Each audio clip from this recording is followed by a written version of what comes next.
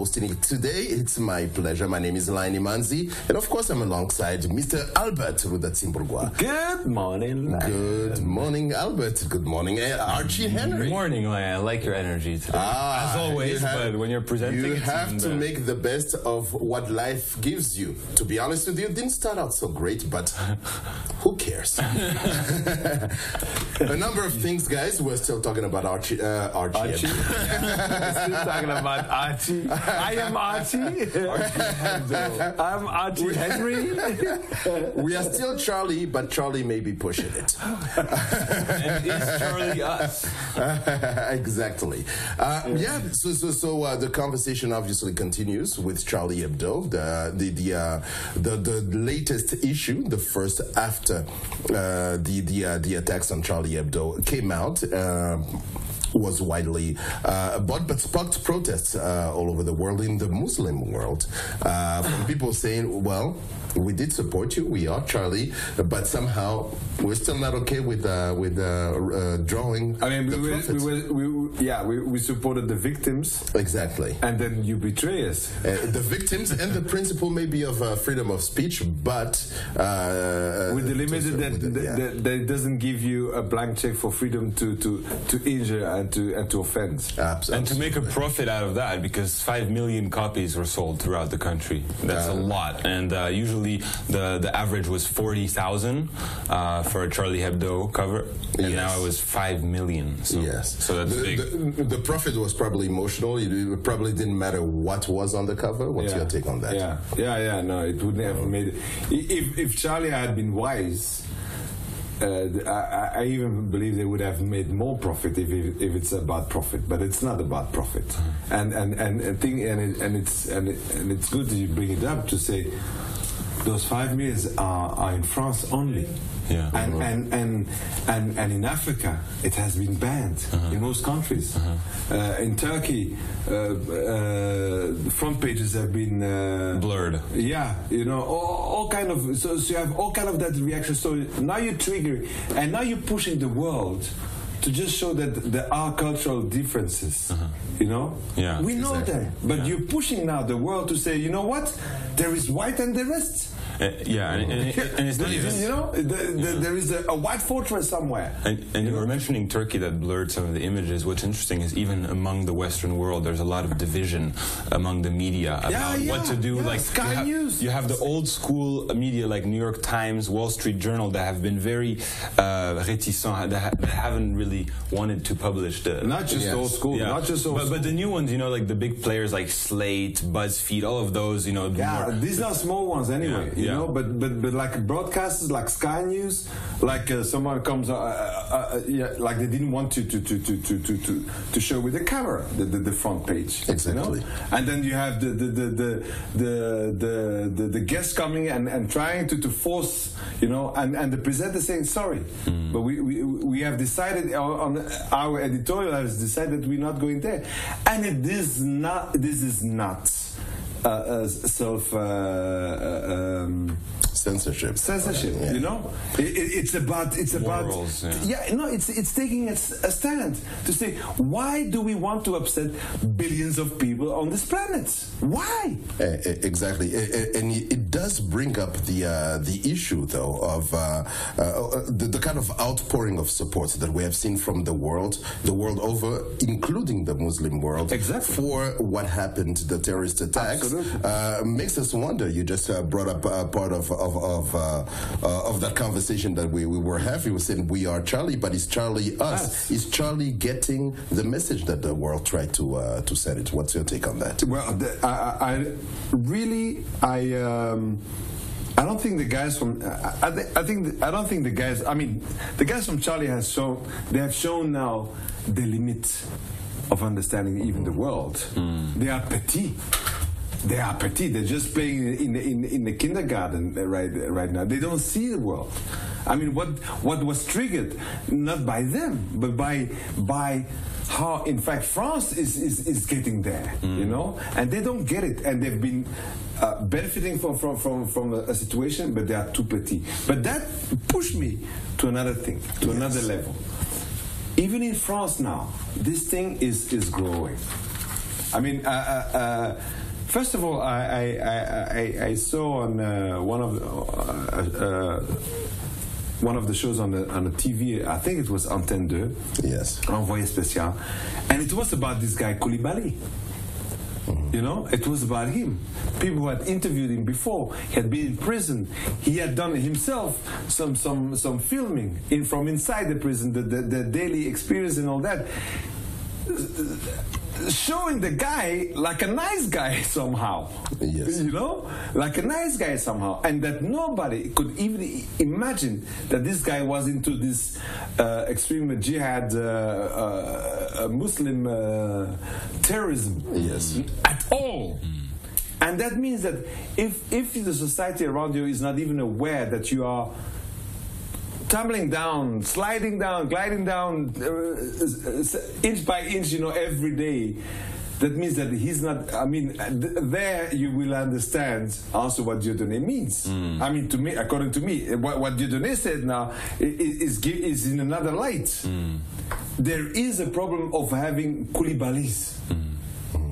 I mean, it's coming up, you know, and nobody is looking at that, and that is what this whole, you know, it's like they asked for 1 minute of silence in schools, and some kids didn't want to participate. Kids didn't want to, because they are already now alert. They are already aware that something is wrong in the society, and they are part of being victim of that whole society, and they're still kids. Sure. Exactly, and there may be the situation where this issue, what we are seeing around the world is that it's very controversial. When people say "I am Charlie," we don't all abide by that statement in the same way, because we don't understand it the same way. Exactly. And Charlie Hebdo doesn't seem to make it easier for people to actually confidently say that. I think maybe that's the unease that some of these kids may have. Sure.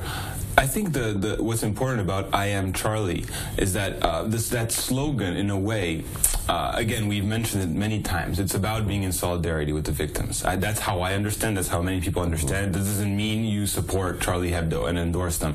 I think what's interesting about "I am Charlie" is that slogan, in a way, exists to prevent people from using the offensive caricatures of Charlie Hebdo, using that argument to, in a way, indirectly justify the crime and the attacks. Yes. And "I am Charlie" is there to, in a way, protect the victim's honor and stand in solidarity with them. It's there as like a barrier to prevent that sort of shortcut of justification that plays into the jihadi hands. And that's why I think it's a fundamental problem in this debate, problematic, if we can put it that way. How to discuss the hypocrisy of the French state, how to discuss the offensive nature of Charlie Hebdo without indirectly justifying the crime. That's, I think, something to explore, that question, because when we are pointing out hypocrisy of the French state, that's exactly what ISIS and Al-Qaeda want people to say throughout the world. Would we go as far as saying hypocrisy, or maybe double standards that exist in that society? But you do bring up, both of you brought up the name of Dieudonné, and which brings up another side to this story. Many people said "I am Charlie," I believe, in defense of the freedom of expression and freedom of the press and freedom of opinion. However, now, are we not witnessing one of these double standards where people have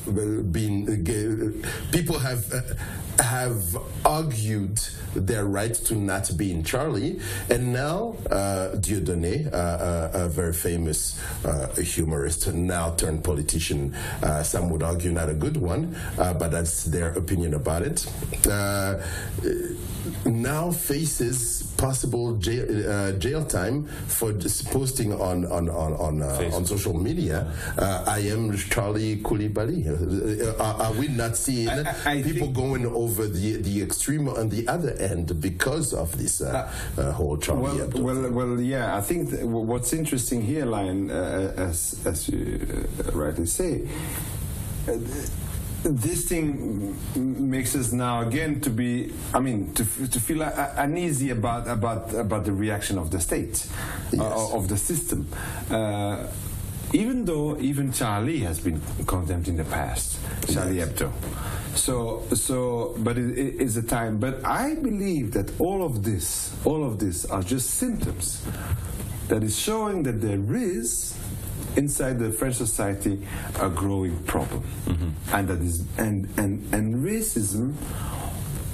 Even when it's cultural, it's not just racial as racial, but there is a whole component of the French society that is on another speed, that is on another level, that and France has to look into that. And it's not just France; it's even Europe, because maybe Europe didn't understand that there is a globalization and the whole world is inside Europe already, and that you will have to be to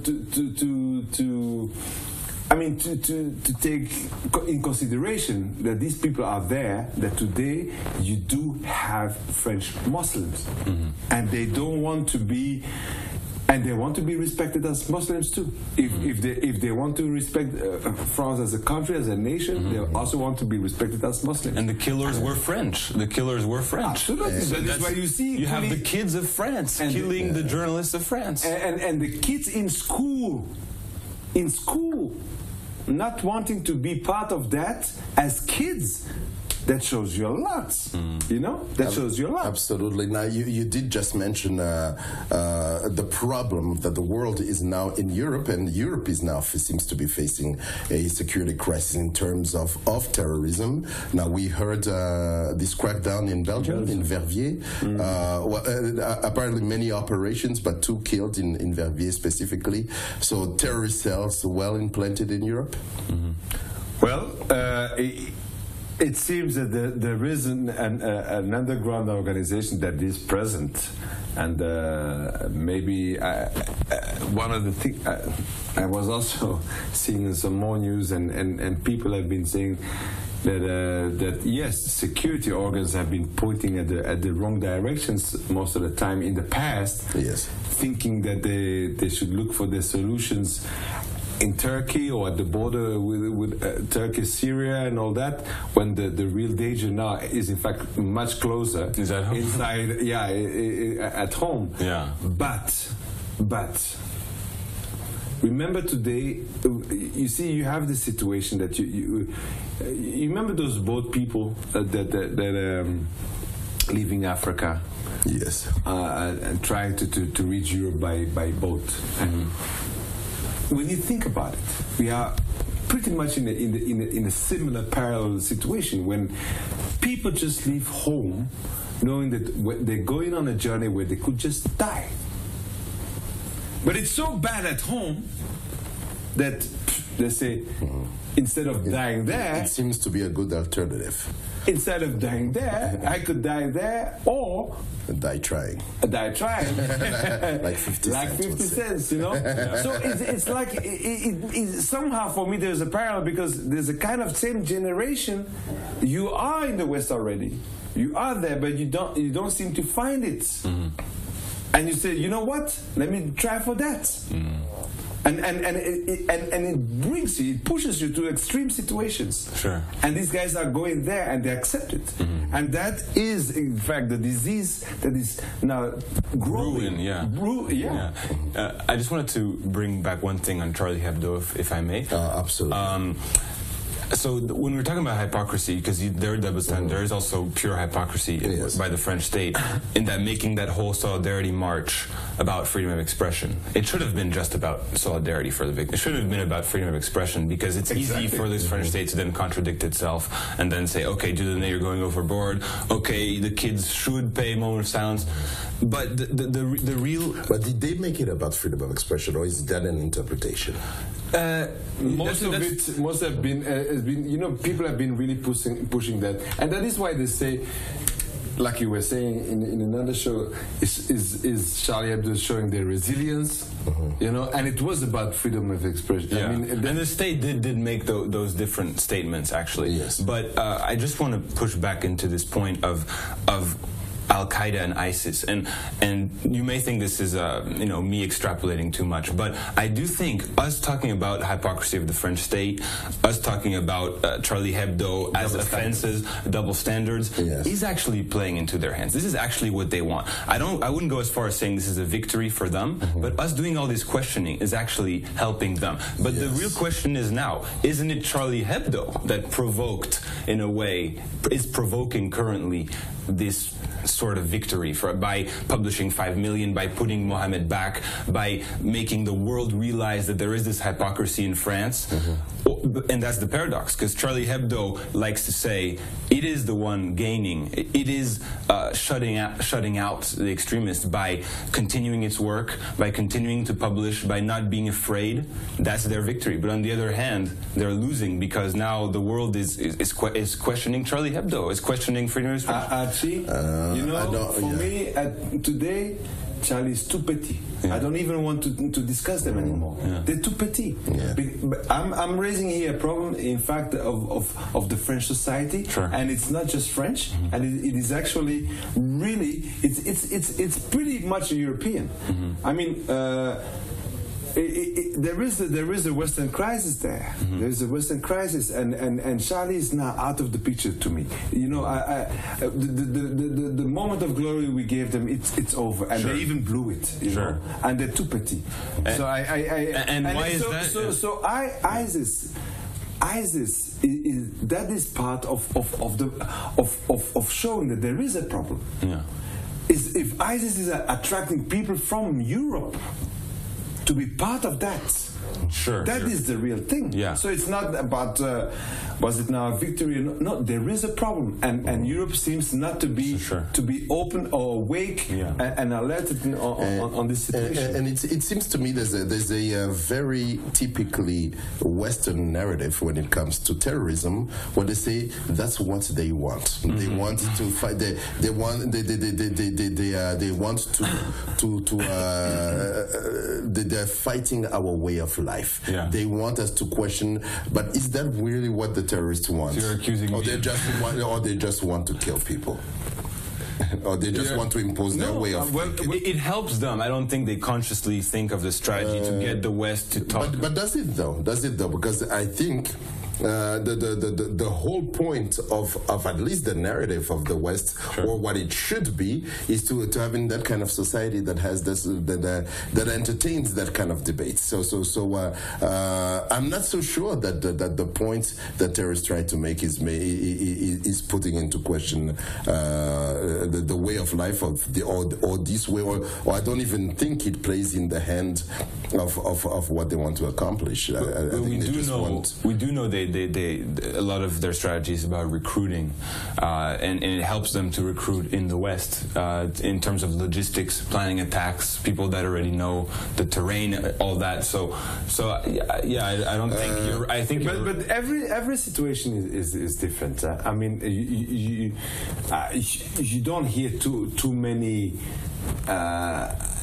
You don't hear terrorist attack in Lithuania or Luxembourg or we I mean, France has been playing world power.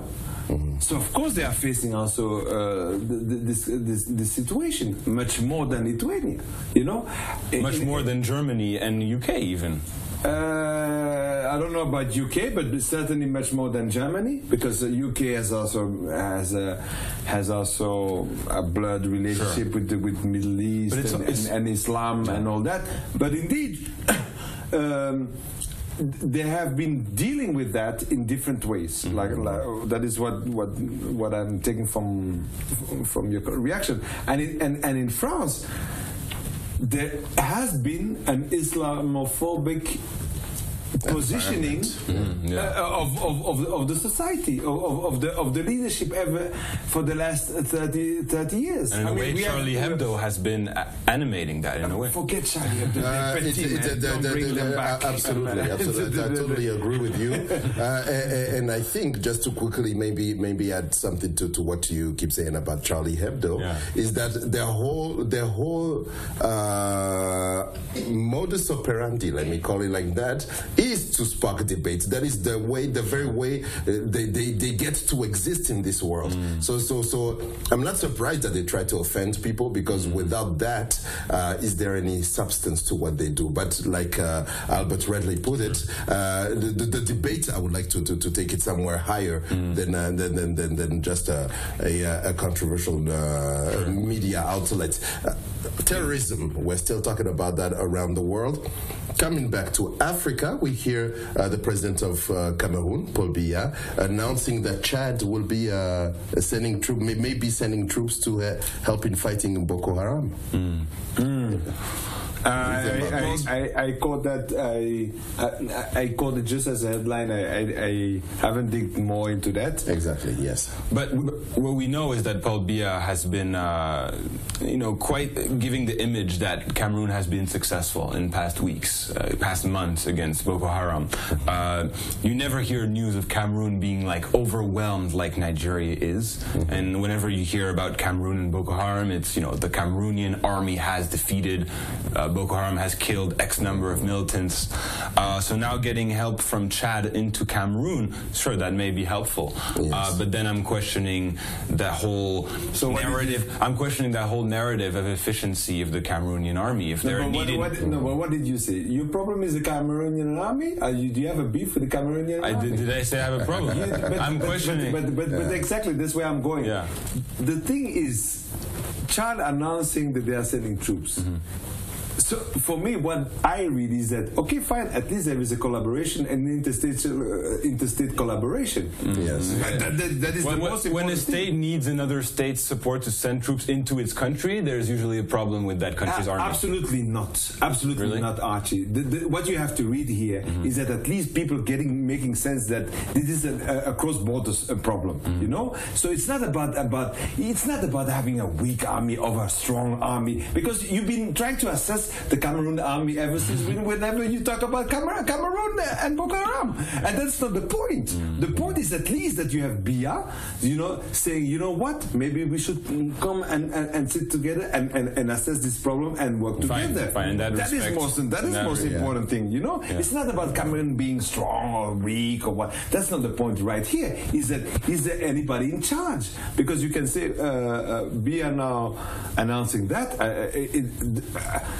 Some PR news for Goodluck, who went in the northern Nigeria to at least appear there and see what the level of devastation is now.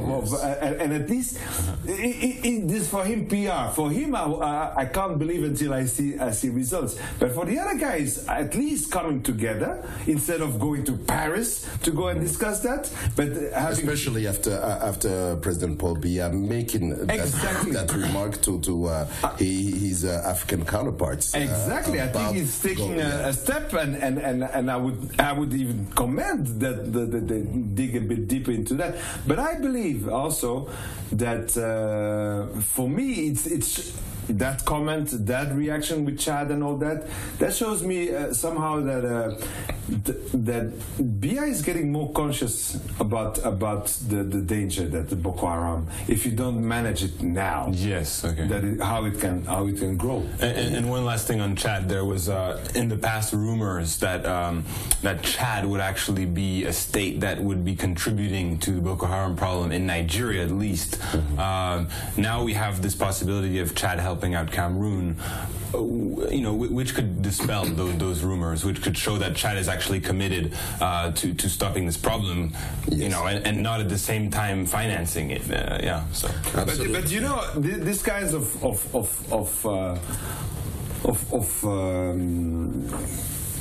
rapid accusations about things, about like Chad. It's like saying the army, or Nigerian army, is or FRDC is working with FDLR. it's never the army, it's never Chad. It's individuals. Yes, yeah. you know. Sure. So, and here in this situation, especially, you know, I believe more and more with what happened in Nigeria, that could also have been ringing the bell in Cameroon and Chad. You know. Yes. Now, guys, time is of the essence. So unfortunately, we have just a few minutes to go. Now, we couldn't possibly leave the studio without mentioning that yesterday, the first press conference of 2015 was held at Urugwiro Village. That's the press conference of the President of the Republic of Rwanda, Paul Kagame. Any highlights, guys? I know that he talked a lot about what's going on in the world and about terrorism in general. I wasn't there, but I was. I heard some. Please tell us. I just want to say one thing about what people have been talking about. That this was one of his best press conferences in a long time. Actually, one of his best press conferences ever. Why? First of all, because the people there weren't asking questions that were petty. Questions about Charlie Hebdo. No, that's not petty. No, I mean, like in the past, there were questions asked about like the potato farmers that haven't received their compensation in the East. Yes. And what was the and now the big question. Well, Albert was asking questions. So I mean, it was more macro. It was more real issues and other times he has been asking questions as well. So it would be interesting to know what was different, Albert. What was different from? No, but I don't go there. I think the thing is one of the best. He's in general good when the people the best ever. That's what you see on all YouTube videos posted. The best ever. Really? No. I mean not the press conference. Anything posted. It's like the best ever. Yeah, like really. No. It was interesting. I think it's always a privileged moment. To be able to exchange with the head of state that is the leading head of states on the continent. Anyway, I think anything specific about matters regarding Rwanda, FDLR? Well, FDLR, people keep asking. It's always funny because the two questions. I knew that question would be asked like 10 times maybe, so I didn't. Yes. I just left it for my colleagues. But I'm always amazed when the people working for those mainstream media, they always come and they seems to know already before they ask. So they're telling the president, like, obviously MONUSCO is getting ready to attack FDLR. I wonder, and this is the guy from Reuters, Yes. And I wonder where did he see that, And okay, fine. The president didn't say, okay, tell me how and who organized, who's leading even the attack. So, but they keep insisting, and he says, you know what? His response was, from the past, nothing ever happened. For the future, they keep telling that they will do it. And we are in the middle, of that. Meaning that, let's wait and see. But I don't really believe. I think this was on FDLR. This was also on the East African community. Explaining, it is also a moment where he can explain that the Northern Corridor is a way to fast tracking, to getting things moving. Yes.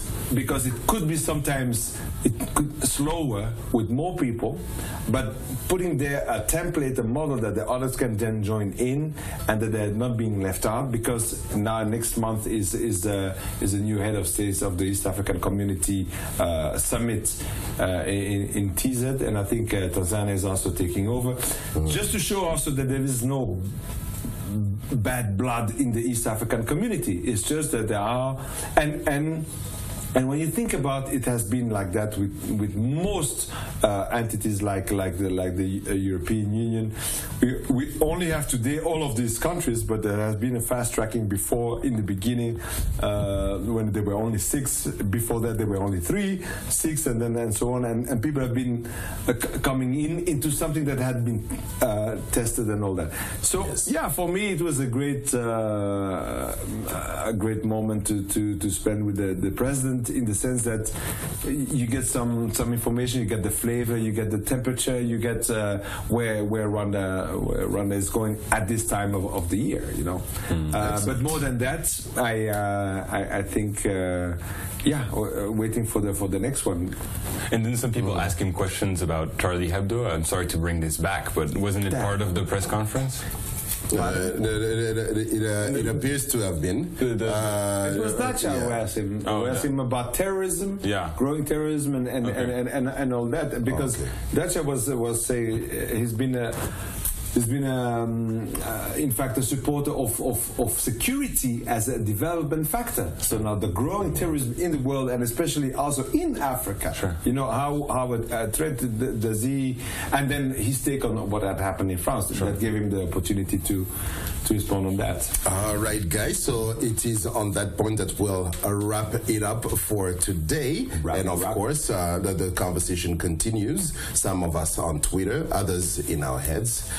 This has been the news review on 89.7 Contact FM, of course, on C24. So we say hi to all of you guys wherever you are. Hi. Please stay tuned because the Kinyarwanda version is coming up, and later the French. I am Lion Imanzi. I've been alongside my very good friends Albert Rudatsimburgwa and of course Archie Henry. I confirm he is indeed Archie. Like I said in the beginning, we are still Charlie, but don't push it. Stay tuned and have a great day.